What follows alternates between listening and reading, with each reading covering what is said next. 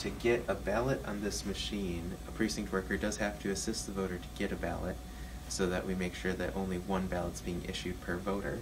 But to do that, it's very simple. The precinct workers get an access code. I can show you that here. So the precinct workers will have a code that they enter into the machine to create that ballot access code, so we know who has created a ballot access code. And all of this is auditable, so we can know who's done what.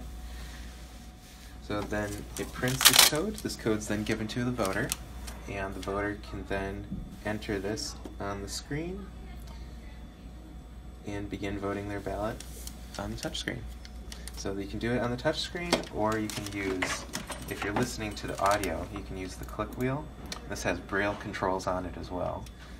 So you can just select your answer there and use this, or you can use the touchscreen. And you can skip an option if you want to. You can use this to enter a write-in candidate. So you have a few different options here. You can also see the screen. So if you wanted to change the text size, you can make that large, and we can change the contrast.